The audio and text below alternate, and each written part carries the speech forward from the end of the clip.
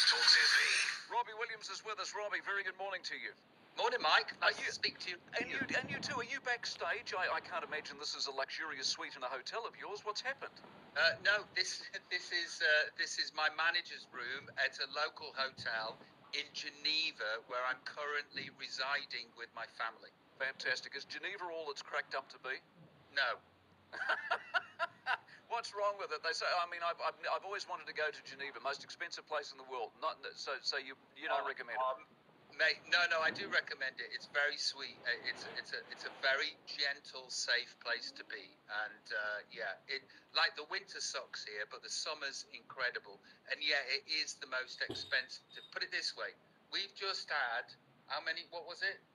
Five plates of Lebanese chicken. Yes. And it cost £110, basically. Even you look at that and go, hold on, someone's taking the piss. Yeah. Talk to me about the tour. How's the tour gone so far? How much touring have you done of late, post-COVID and all of that? Okay, so I'm not touring, but what I'm doing is catching up on shows that didn't happen because of COVID. I did a big show in Munich that was to over 100,000 people. I threw up on stage, which is new for me. Managed to carry on doing the show.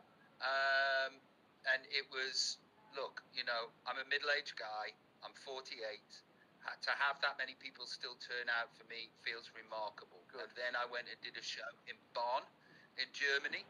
And it was like, it was still tens of thousands of people, but it felt like a real cozy affair. And after COVID, I have a real different view on the job and my audience. I'm incredibly grateful to be able to do what I do for a living, and also incredibly grateful to my audience for sticking around. Good. It was the Nicorette gum they suggested, read the vomiting.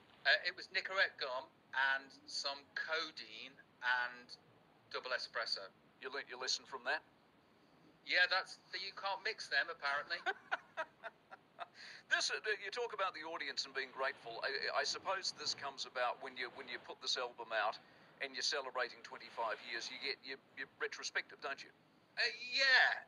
Also, with a break in proceedings like COVID, it does give you some perspective, because I think to call myself selfish wouldn't be doing myself a service. But when you come out of COVID and you see these audiences, and you realize what it is that you're actually doing, instead of just turning up, getting out of a car, singing and leaving, it does give pause for poise and a different perspective on how grateful you actually should be. And I don't know if that'll last, because I do have my bouts of being selfish, but at the moment I'm just like, my God, how lucky am I? I reckon. Do you look back on the whole Robbie Williams story when you talk about this 25 years thing? Do you look back on that and think, I wish some of the stuff that had happened or I had done hadn't? Or are you a believer of, you got to go through the tough times to enjoy the great times? Well, part of my story and why people have responded to me is because of the autobiographical nature of my songs and my life and the trials and tribulations. I think that if you take out mental illness and you take out drug addiction and you take out all of those things that happen because of that, you would have a more bland experience. And if you are a Robbie Williams fan, then you would have been cheated out of, I don't know, high octane mental illness. It's all part of the journey, and it's why people have responded to me. And some haven't, but there you go. This new song, The Lost, that you've... must talk Angels first, because I watched that this morning, that orchestra and the reimagining of the song. How do you go about... Because what a beautiful version. So how do you reimagine it without reimagining the whole thing out of existence? Yeah, how do you reinvent that particular wheel? Yeah.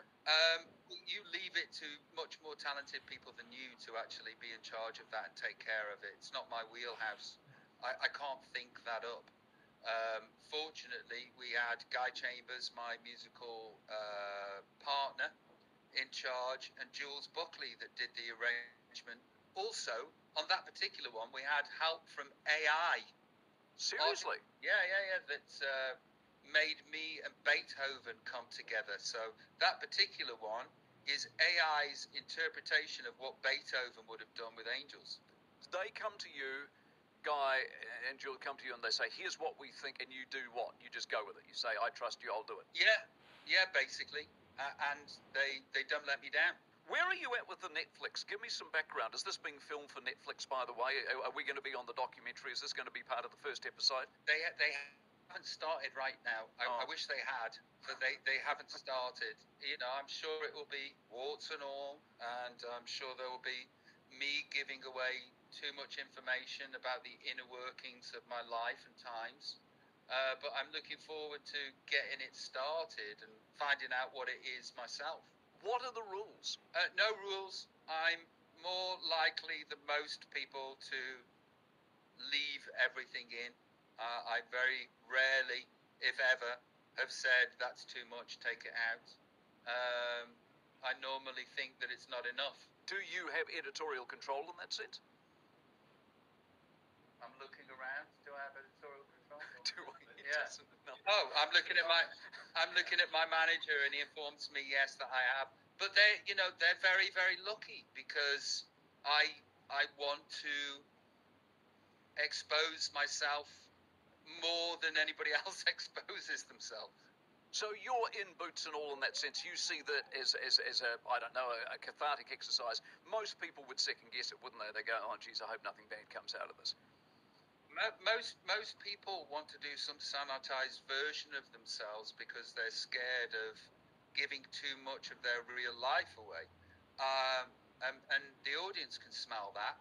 And I don't respond very well as an audience member to that. So I won't be doing that. Fantastic. Do you know much about this biopic that's being made of you in Australia? Are you involved in that in any way, shape, or form? Yeah.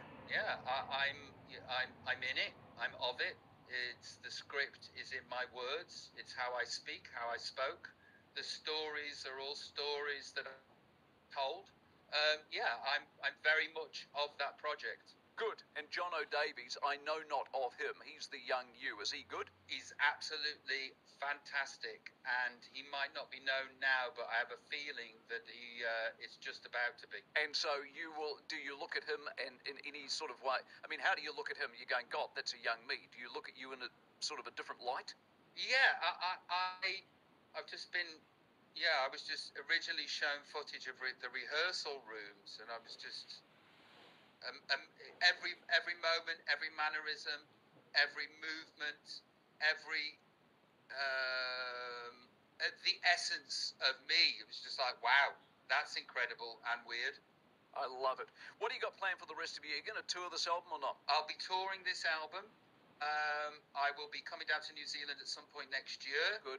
We haven't got the date yet, but I'll be doing TV shows, films, starting businesses, building hotels, all sorts. What's a room at the Robbie Williams Hotel? Corner suite at the Robbie Williams Hotel. Cheaper than Geneva or not? Well, anything will be cheaper than Geneva. Go. Are you looking forward to the AFL Grand Final, by the way? The Australian rules football across the ditch in a couple of weeks? More, is it a big thing in New Zealand? It's not. It's obviously not as big as it is in Australia, but it's a thing. It's something that as the days pass by and it gets closer and closer, somebody informed me the other day that they didn't have to, that traditionally 50% of Australia's population absolutely detest the halftime show. And I was like, well, thanks for telling me. I didn't need to know that. Well, listen, go well with the album, go well with the tour and the hotel development and all that sort of stuff. And been lovely to talk with you. And all the best. Nice to talk to you. The Mike Hosking Breakfast, 6 to 9 weekdays on News Talk ZB.